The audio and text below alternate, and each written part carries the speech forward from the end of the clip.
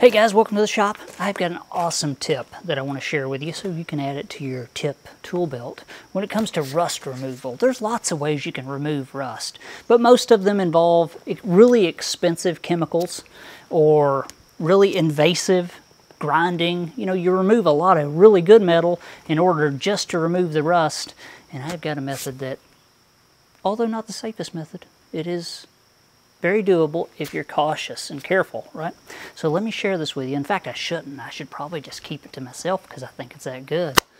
But I'm not gonna. I will share it with you because you're special.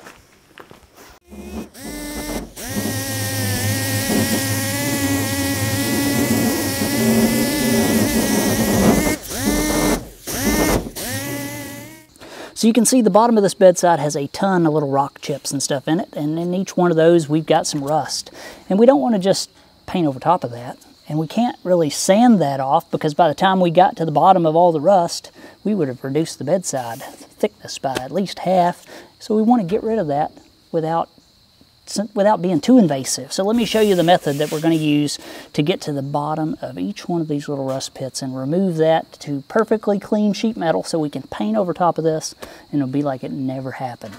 So the method I'm about to show you is not the safest method. So if you're not comfortable working with chemicals and stuff, find a different way. But what we're going to be using is a pretty strong acid. It's muriatic acid. They use it for etching concrete and stuff like that. You can pick it up at your local hardware store.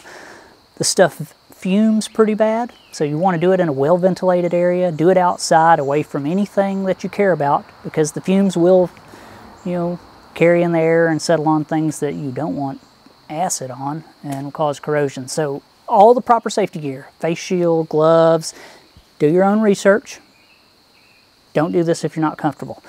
So the way we're going to start is by mixing up a concentration of baking soda and water. Really pretty stout. We want quite a bit of baking soda in this water, and that's what we will use to wipe on the panels after we're done applying the acid, because we've got to neutralize that acid, stop it from working, basically. So, pan full of water, rag, baking soda, acid, and a way to apply it to your panel or whatever. So let's go over here and get started. You'll see what I mean. This works amazing, but you have to be very careful when you're doing it. So I've soaked a paper towel in a little bit of that muriatic acid, and all I'm going to do is just wipe it on the panel here. Got a safety glasses on, right? I've noted the direction of the wind. It's blowing away from me. And I'm just going to wipe it on this panel. That's it, right? That's all. That's all I'm going to do. Look at it steaming there or fuming. That's why you want to be really careful. Not do this inside around anything you care about. And once I'm done, right, I can just soak all of this down with the baking soda and water, and that'll stop the reaction. But look how it's removing the rust. I mean, this is real time. Right, not speeding it up or anything.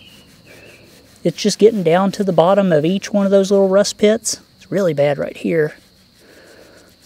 I don't want to get my camera too close to this.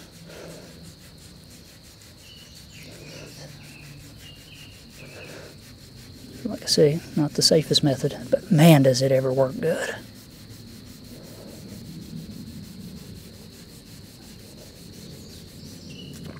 It's not attacking the primer or anything that's on here, just pretty much the rust. Now there's lots of ways you could apply this. You could just wet a paper towel, lay it on the surface, and then cover it up with maybe some plastic wrap to just keep the area damp. But I find that if it's not real heavy rust pitting, you can just wipe it off with a paper towel like I'm doing here.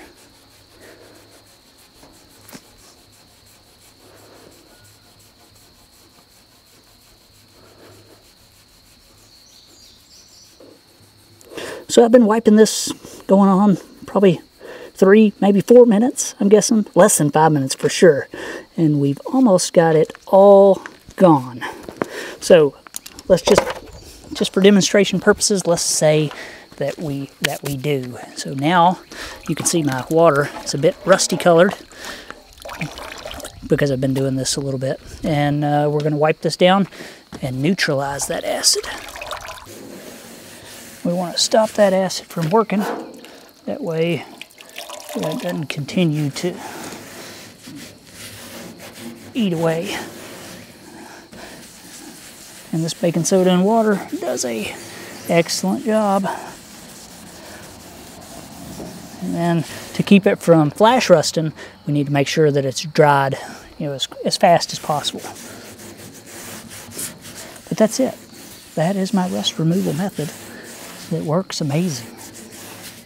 So I'll get you a little closer shot of that. I'm not sure how well it shows up from there, but it's pretty much rust-free. To the bottom of every rust pit, basically, right? We didn't spend all the time in the world, probably 5 minutes on this, no joke. And all of the rust is gone. It would have cost more to use one piece of sandpaper than what it costs financially to use one paper towel soaked with the muriatic and, wiping it back and forth for a few minutes. A little bit of baking soda once we're done to neutralize it. You want to make sure to do that, dry it off really well so it doesn't immediately flash rust.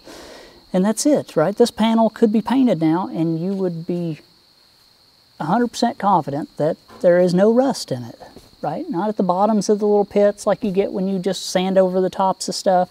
You didn't remove a bunch of excess metal. You didn't create a bunch of heat.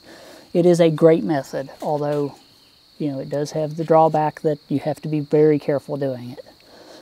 But you see the results, right? That is just paint. So, works amazingly well. Well, there you go. You've seen it with your own eyes. It removes it like that. Not the safest method, but it is probably the cheapest and one of the best that I've seen personally. Know the risks involved, wear the proper gear. It can be done safely, just like what you've seen me do, but know that there are risks involved in doing it this way. You could spend 2 hours, right, with sandpaper and stuff, but you still wouldn't get as good a job as that muriatic does. It gets to the bottom of every single rust pit. So there you go. Thanks for watching, viewers, patrons, subscribers, anybody who's helped me out whatsoever. Much appreciated. And I'll see you next time.